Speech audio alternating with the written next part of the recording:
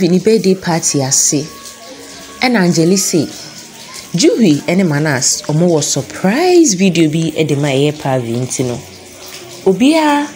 enya abotre na omo enti. Omo start ye so omo eye video yi. Na it was a very wonderful and a beautiful one. Juhi and Manas ebusuafo yi omo bebre ka ho a they are wishing Purvi a very very happy birthday. Anche na video yi ka te ye no na another video start ye say and also ebo den a Kiran ene Purvi eno mo shedan bi mo a both of them are getting intimate with each other. Hey, asema ba o Purvi ye de ekoyi na no asemi esi hu se asemi esi enye ono esa ne se wo video ni mo no so no nipa na ogina ho no ade atare Purvi share ko social function ye no ano hye ni pei na wo hye nipa no ne hair length and ne hairstyle na chese eye Purvi oye den akoka se enye ono emom de enei na ena ne ho akire no Purvi no okoye so okoboa na nam so kra mo yi na tare mpode ma na ne hye ya ono ene Kiran omo pa baby ede efae sesi ano Purvi akwakoye se she is a liar in front of the whole family. Virender de asemesi ye no buefu ye paisa ne se ono ankasa no from a year party no na se a Purvi ne Kiran ekoye no he have been doubting into video ya ababe to asemi sunu na chese no krese Purvi have been cheating all along na oria na wada de ebusuafo ni nyina se da bi enye sa e na asem no eti Virender bubefu ama wende episode ho update ye mu ne be hu se obetene ne inside abo Purvi na nane ekoso ni nyina no Purvi chiremu se ni omo ka ni nyina anye no kre na insult omo de insult ni nyina so na enye no kre na Virender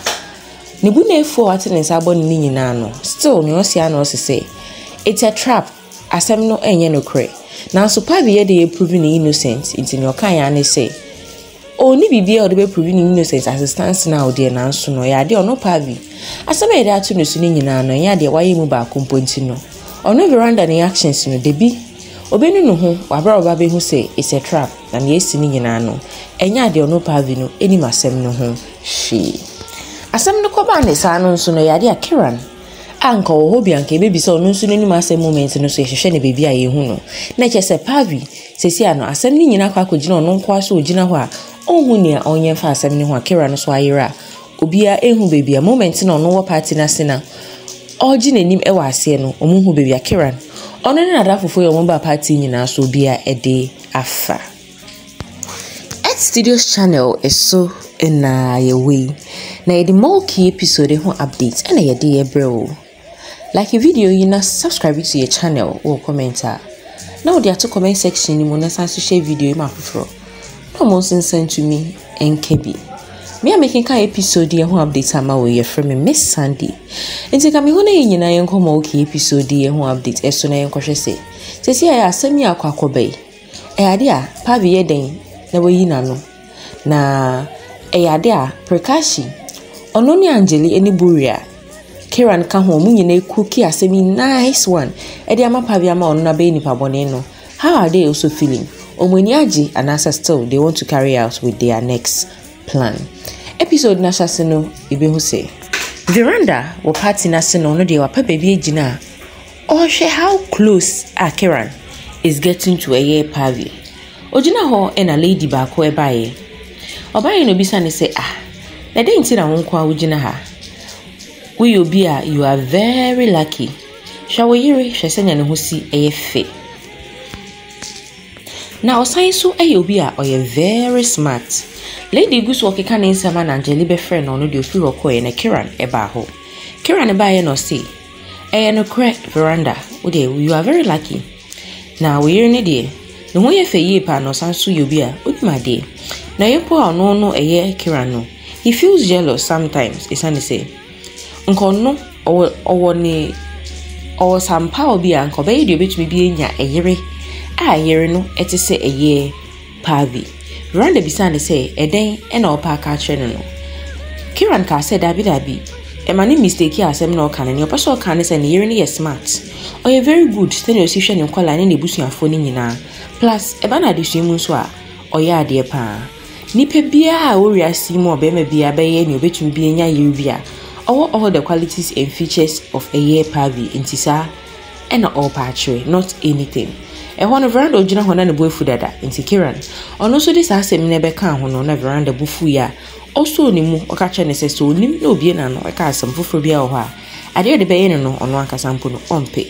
waba bɛwura ne fie without invitation na waba bɛgyina hɔ nso a ɔkeka nkwasi asɛm ɛna ɔde ɛkyerɛ no Kiran ɛka sɛ ɛyɛ ade a ɔno no ɔde invitation ɛna ɔde ba efie hɔ no bi ɛna ma ne some special invite na special person bi nso ɛna ɛde invitation no ɛde ma no na ɔkasa asɛm mu nyina no na Virender gyina hɔ ɔhwɛ Purvi ɛsane sɛ ɔno ɔdwen ho sɛ yɛbɛyɛ ɔno a na precaution so gyina hɔ a n'ani abere pɔ ɔhwɛ Virender na Kiran he just came there to make a year Virender annoyed into no achi video ɔbɛyɛ ya ogya ne hɔ ɛkɔɔyɛ na Kiran nankasa no ɛhɔ ɔbɛgyina yɛ no ɔyɛ sɛ ɔbɛpuli ɛyɛ Virender ne legs into ne kyɛ sɛ wɔtumi achieve ama Virender ne boyfu yie paa Angelique called for everyone's attention ɔkɛkyerɛ obiara sɛ everyone should get closer no be so any attentive esane sɛ nnɛ Juhie ne Manas omo was some special video bi edema eye Purvi nti omo nyina omo enhwe Virender samra ne de no epia Kiran eti kokora ma na firi ne nkyɛn ho ɛkɔ na wei ono Virender gyina hɔ a na koma aye ne ya ne buefu no na precaution so ne Kiran omo esere sane sɛ omo ana omo nim ne omo eye Virender tena afom obi eba behwe video yi na sanso ɛna Angeli ne ni abre ono ne precaution they know what they are doing video yi shase Juhi ene ni nua Manas no mo dey play first they were very cute omo da eye Purvi ase together with eye Virender wishing Purvi a very happy birthday with all the blessings in life na obi oye next Virender ni uncle ono so ebaye ebe wish Purvi a very happy birthday prekashi enso eka ho ade a obia eka ho ebe wish Purvi a happy birthday in the video na screening at any black video nature mobile omu nyina agina ho e wonder say na den na AC then the next video we start here no video ye be hu say Purvi any Kiran omu mienu agina ho a they are hugging each other kissing each other being intimate with each other na we asem we there a video no Virender hu ye ni bufu ye pa na ne yankumpo original your cast video ni de omon katere na so Angeli en ho sa se mo kampo no wante ma video iko so a play ya to some extent omo akoma etom yim nipa na ogira ho na nye Purvi na so no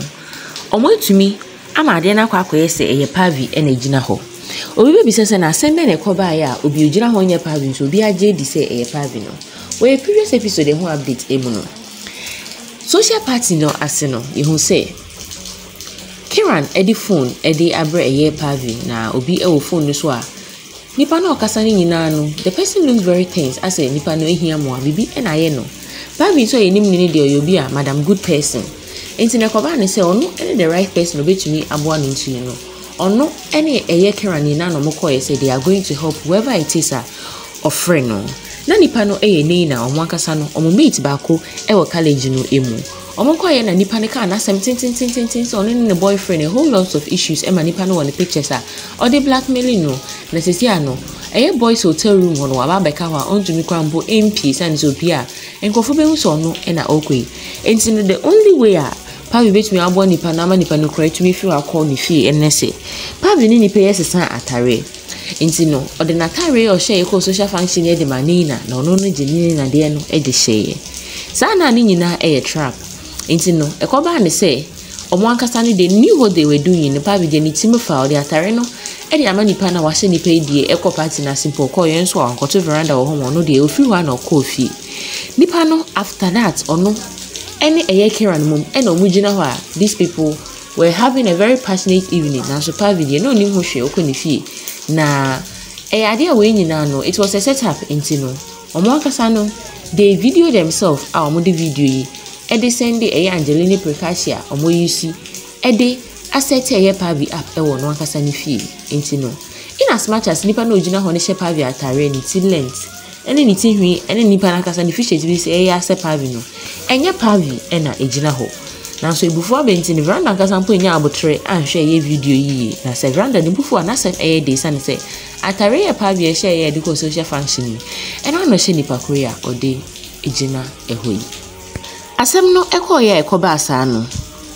Virender de no why so shocked. Na Virender ne uncle attentive so mo and shut it down a year video no.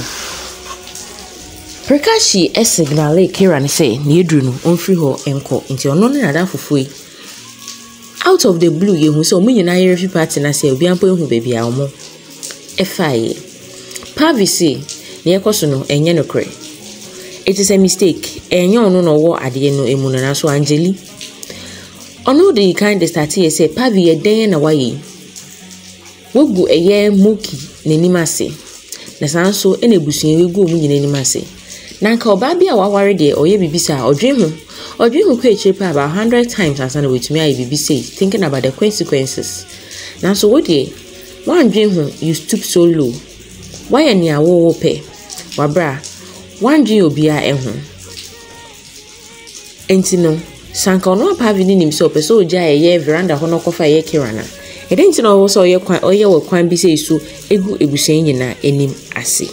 Purvi request obi ase obi entie na so still na Angeli gu so yi nsem yi say Purvi dey na waye Purvi you have cheated Purvi we nipa bi a wuti say Purvi wuti say Angeli eni abre okeka nsem Angeli gu so okeka sansem mi we nyina no Purvi say enye ono ena owo eye video yi emu na so sisi anu na ekoba na sisi abaye family issue into guests a omo ba e birthday party ni nyina obia ekofie no moje busuafo wo so mo akasa no en solve omo issue Virender bu efu ne hot ne de e ade a so bi mpo so ni mu a ade o de be nipa kro no enya ade nipa no obetumi krampo na waye safe Angeli entwa asemi yeso wabra even Virender ne uncle kwaka che ne se osre no onhwe ne kasa yi still Angeli koso ekeka nsemi bi edika ho se ana Purvi refi say you are a daughter-in-law of the Molkki family ana Purvi refi say you are married to the Molkki ana Purvi refi say you are the Molkkian of the village enti ede enti no mama eye Molkki so much power asa ode ebusuan omo respect ede twitwifom ode ebusuan nim ode etwitwifom Purvi akọ ene oye ono no ne mpra koye nyoma bi ono no epe aba begina ho se ne esi nyina enya ade onim ho hwe Purvi ka se video no e fake na bra Purvi ni abra o cheche na se mu a osu no na ya ade ankwala no so o ma kwa kwhye baby o mu esu se ba ne ju he ne manase de ade o mu papa Purvi asem yi pa nti chese bibi e be Purvi bia no kwala yi at some point na ade no affect o mu Kiran eni ho na wakwa kwhye asem yi mu se ebi eye mini eye nina no nim kwa ya video ifa so be pie ha Kiran edwane efiri ho a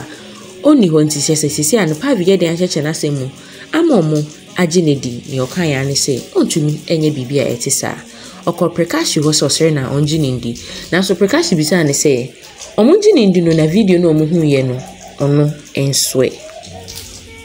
Purvi de esu ko Virender check ka che ne so ye ne yire enya ade ono bedwen ho so ye bibi seida ontumi enye bibia etisa enti no osere na onginindi Purvi ekoso Virender nsem na hana Virender bu efuye pa opia no to baby sign so e pai ne nisu kra edema no for the first time I mean say Virender atene ne said abo Purvi na chesa asem na esi na ye ne ya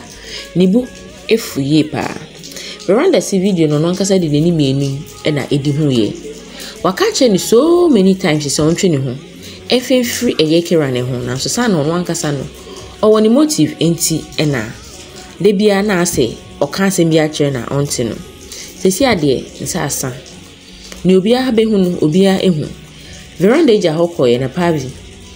odine name mpo still Virender na adwen say enya ade a obekasa ne ho Purvi aye so helpless why ene be twitwaje no why na be ka asem bi ade ama no say hwe ye Molkki series ya efiti mra eye Purvi be pie mu e wo Molkki mansion yi mu no impempi no so kokonya na asema eye ade a Virender kura na twitwaje no sesi aye asem ya be ni twitwaje fo ana obi odi na asem bi mane enso na ono so bu afuni nti chese sesi an Purvi she is on her own na oye den na asemi we proving innocence wa bro obi oboa no ama onya asem ofiri asemi mu a onya ni peace of mind nso bu afu na ni pe krampo atene ne nsa ede aboni Prekashi Kiran Angelini Buri at this point today omunye bi ede aye Purvi papa asemi ekoba ni sa no obia akwa akohye eye ni room na Purvi de Ono so akope baby akwa say suya ena osu. Prekashi ko she ni room hono akwa the cake. Na ote wa na ni abere a odi ni cake no so no hwe ni ba babe hava. Wa hwe no nkwa, o hwe ni picture. Angeli ba ho ba e obi se Prekashi say denti ena osu na se mo ka che ni say su osu ni die. A tears of joy, a tears of happiness. Nini aji pa isande say. Wetumi achieving kakranka so be ruin a year veranda or no any pavi or my life. Intino, it is just a first step. Enumpono nini aji. Angelica Chen say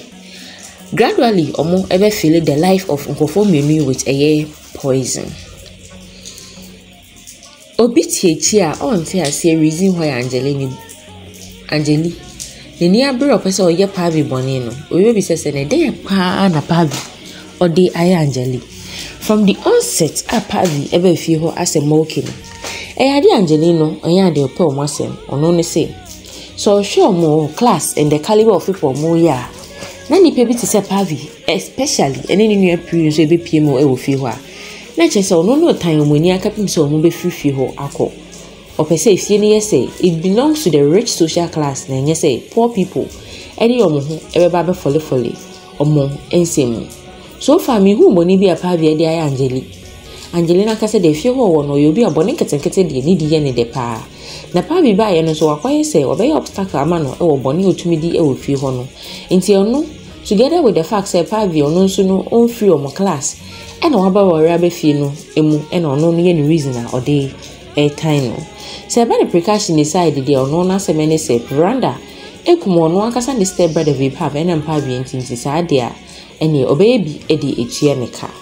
Buri die enim ni reason ono akwaye servant e wo fie ho no megidi say ono nyombe chene no ena obeye say ye den ya ni sika a ono so benya ne de mensa ebeka. Virender pie fifie kro no na ma odwendwen asem ya esi ye ho no kaka ya bra. Pavi so e ka the type of man ono pavi no mo mebedo no. Someone who is not old like him. Na ebia oye young ti so no pavi na no betumi adono na no kre Sekiran young ntini jese Virender de sansem we nyina edi buboma na ade a asem no ono so ne ye paisa ne say assistance na hu pavi say oye nipa bi a oye dada for pavi is a sheet. Virender nam hokai bampo we hu ka drive poye arani no over na driver no in terms to pay car no tenti Virender say den ye no nam kwa anymore he is being careless. Pavi so ofi odwendwen ye Virender ne reaction said you sit enti no said you sit in and saw the born ni na oni de esu na osu mana say ni juhi omo ba ho omo ba ye no mbeka che Pavi say omo nim say yes na omo papa eti in as much as omo papa de oye na ye ni ye no nim say omo papa ba beti asem na say no beti ase a ya de a obebi say for forgiveness enti Pavi ema no ha ne ho kra sisi ana akoba ne say omo papa ne bu na efu no omo papa de he is a good man na he will always be a good man. Mana as say as for omo de they will be on no Pavi no ne side ade omo papa ye no enye na so omo ti ase say omo papa so beba beti asem no ase nti omo nyina ha again na omo nyina te ho a omo esu Virender okochinchi ya wasan so abefie obedru ho no Angeli osegina Prekashi so on Virender aba Angeli ebisa ne say na omo ma ne bibi ma ne ni ana na so Virender ka say ya de obedi hwe Prekashi ekwo ne nchen ene ne kokasa so calmly say ya onumbo na oye ne bone no say ondi bibi onim say ne buefu na so no e wo so otumi na odi bibi na he should remain calm isane say or remain calm and nyoma e be fine. Pavi so tie say Virender ba ho no ono so bae na obae no samre na Prekashi e ka che Virender say he should remain calm. Pavi bae no say ani ono so gidi pa say Virender he should be calm. Ono eye Pavi no opese one no e kasa inti no Virender inti no Virender ma Prekashi ti no wase say on kan kire Pavi say nya de opese obehu nanim ankata mone no mpo akasa. Pavi so Virender nsema one no e kasa na so Virender je ne ho efiri nsem no ma Pavi ti ne ho ase say e ade ono ankasa no oni suban calling her a whole lot of names na so Pavi ha no Ono so bufu ye bi okache Virender say enya de wasem na omo ka na ono Purvi ni nim ho hwe na ema no engina eye video yi eso no omo nka se ono Purvi no eni suban calling her a whole lot of names ade no se onye video ni se trap ono Purvi she's being honest enti no eni so bi agina video no so no omo de keka ono Purvi no ensem Purvi koso ka say the kind of relationship omo wono it will be over if ono Virender no koswa ekeka sansem no e de chena na so Virender ka chene say the relationship they have was already over abra ono Purvi ni decide yes ada na so be yes ada kro Virender ka chene Purvi say Debi ana ka chene so ntwe ne ho fi Kiran ho na so no Purvi no enya de a otie no afei e na we hu say sana ono Purvi no eya de a ono wankasa mom no person get close to eye Kiran Virender eguso na ni abro keka sansem no ma Purvi ti no asese e ma bi obusuban bi ti sei podie enya ade san ma no say eja omo no mo na nam eye efi e ma mi say they should be kept in prisons e ma bi say they should be kept at places very far away from people Purvi catch Virender say ondwe nsem na o ka no ho isane say one day e ade a obe regretting nsem na o keka a chene no na so Virender catch ni say onu Purvi no jina ho nankasa na adwe on wo no Virender ni tirimu as adjectives so they be qualify no any bibi ti say shameless pervert a whole lot of bad words na so still Purvi tirimu say onjai Virender so still ni ono say ana o say Purvi catch Virender say ti say na wa Canada krubi obeni no ho na ono no Purvi ne be prove say asem na esi no oye innocent na sada no ono Virender obeba be apologize e de akire no Prekashi catch Virender say ontwa so no de onko ni room asem no adechi a omo betu aso na so Virender refuse ye say obekọ baby a o say ono Virender no have been managing issues and things with grace at the panchayat as the Molkki into identity and ojina how keka asem we nyina de che Purvi according to Prekashi ni de say Virender nso emma Purvi chances are nonko yina no e wa asem esi ho at the panchayat no no ase o innocent dia onfa improving ni innocence e den ena Prekashi opeso yi Virender sembisi ye no say ne busi asem na so Prekashi say ye fa asem ye fa nko panchayat na ye nko kaka ana Virender beji atum say odi ne busi be pia bonten ana Prekashi so no e wo plan fufuru bi a ono owo in place for Purvi abra omunyina be ka kopie mu e wo panchayat e ho Studio channel is so na ewe na the Molkki episode ho updates and e dey abrewo Purvi akwakonya asem tisi akoba ne say omo eno no ekọ panchayat o amanako Purvi innocent a day method eno mo be yisu etumi ama Purvi Purvi so innocent sane se Purvi ankasa no on share da ni evidence bia na sisi ana obi obetumi twitwaje na wasem yi mu no nipa ba ko penina ana obetumi abechecha asem yi mu na neina nso she is on the side of Kiran into no does Purvi stand a chance of proving her innocence and today's channel ya Purvi bia ye be share biem e wo ye next Molkki episode ho update eso bye bye.